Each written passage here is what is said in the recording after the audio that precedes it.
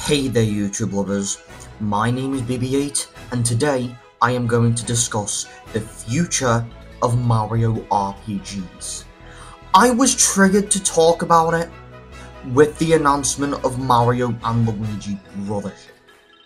And it would be interesting to talk about what the future of Mario RPGs could look like, because in like recent years, up until last year, I have been a bit mixed with Mario RPGs, because I did think Kingdom Battle and Sparks of Hope from the Mario plus Rabbids series were good, but everything else was either bad, mid, or just okay. So, without further ado, let's get into it, shall we? Starting off with the history of Mario RPGs. The first ever Mario RPG was released in 1996, titled Super Mario RPG Legend of the Seven Stars. The collaboration between Nintendo and Square Enix, at the time called Squaresoft, became a fan favourite thanks to its story and likeable characters such as Mallow and Gina. The gameplay may be simple, but it stayed true to the Mario franchise by its abilities. Unfortunately, the original Legend of the Seven Stars never released outside of North America and Japan, meaning the only way to experience it in Europe was through the Wii U Virtual Console or the SNES Classic Mini, which released in 2017. And while it is a shame we never got a continuation to Legend of the Seven Stars, the 2023 remake was the closest we're gonna get to Gino returning in a game. Even though Mario RPG never expanded into a franchise, a new Mario RPG franchise in the form of Paper Mario made its debut in 2000. It's known for having an unusual art style and comedic moments. The gameplay was different to Legend of the Seven Stars, but the partner system added to the puzzle design in the overworld. The Paper Mario series expanded in 2004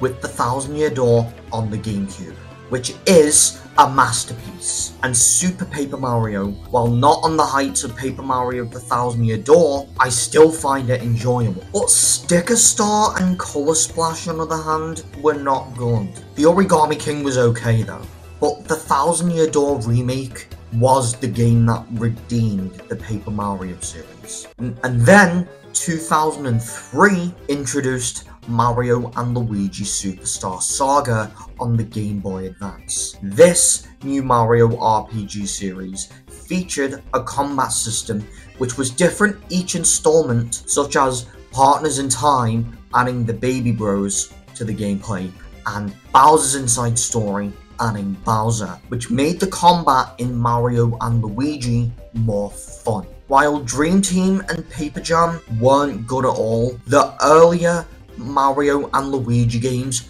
were fun for having a diverse combat system between installments. There aren't that many other Mario RPGs to talk about outside of these three, since Puzzle & Dragons Super Mario Bros. Edition does have RPG elements in it, but it's more like a puzzle game than a traditional RPG. And I don't know if the Mario plus Rabbids series counts as a Mario RPG, because it plays out a lot like a strategy game than a traditional RPG.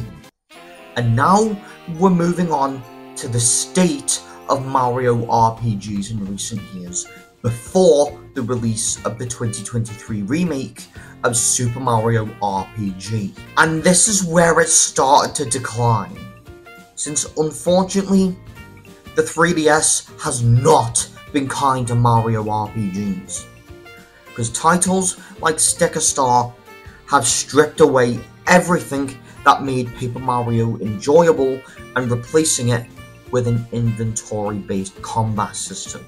And this was transferred to Color Splash as well. Not just the gameplay, but the stories and writing didn't work in these games like past Paper Mario games. And even Mario and Luigi's had a hard time on the 3DS as well, with Dream Team and Paper Jam axing everything great about the other three. And while I didn't play the remakes of Superstar Saga and Bowser's Inside Story, the poor sales of these remakes caused Alpha Dream, the studio behind Mario and Luigi, to shut down, meaning that Mario and Luigi as a franchise would never get another game ever again.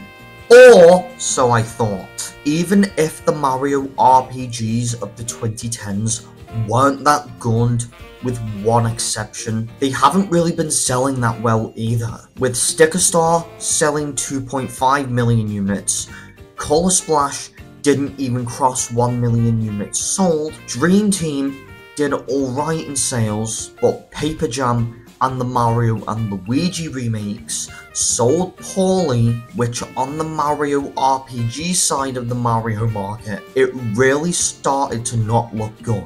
But in 2023, everything changed with this announcement.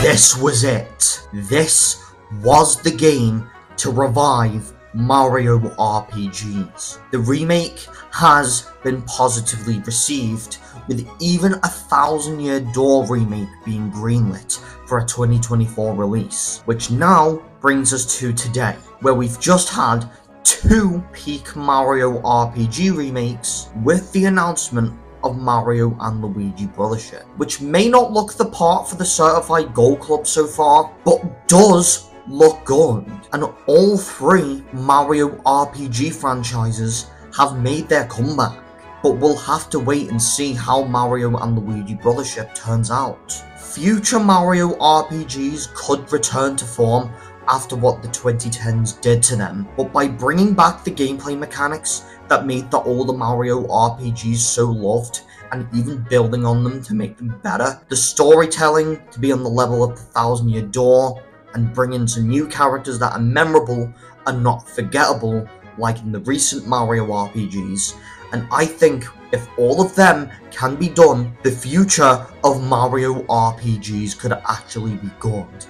And now, what Mario RPGs do I think will release in the next 10 years? Well, here are my predictions for what the next 10 years of Mario RPGs could look like. I don't see any Mario RPGs happening in 2025 outside of Nintendo Switch Online. Even though 2025 is due to be the 40th anniversary of Mario, I don't think we'll get anything in the RPG department, but I do think we will get a 1 to 2 per year. But bear in mind, all of them are from different studios, so there's no pressure going on here.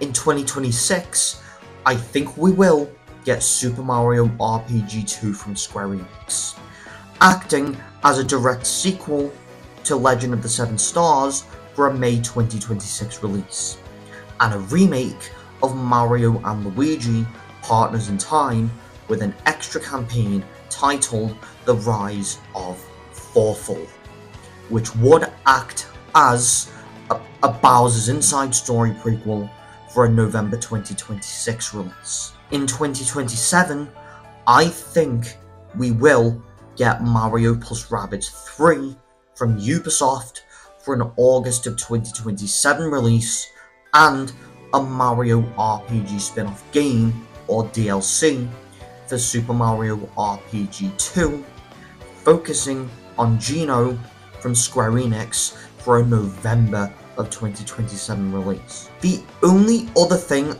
I would see happening in 2027 is a Super Paper Mario Shadow Drop remaster for the 20th anniversary of Super Paper Mario. In 2028, I think we will get the 7th installment of the Mario and Luigi series, titled Mario and Luigi wacky rivals, which would be like Partners in Time and Bowser's Inside Story in terms of the gameplay, with the addition of Wario and Waluigi to the team, and the remake of Paper Mario 64, which would be developed by Intelligent Systems, who developed the remake of the Thousand Year Door, and would include an extra campaign focusing on Vivian.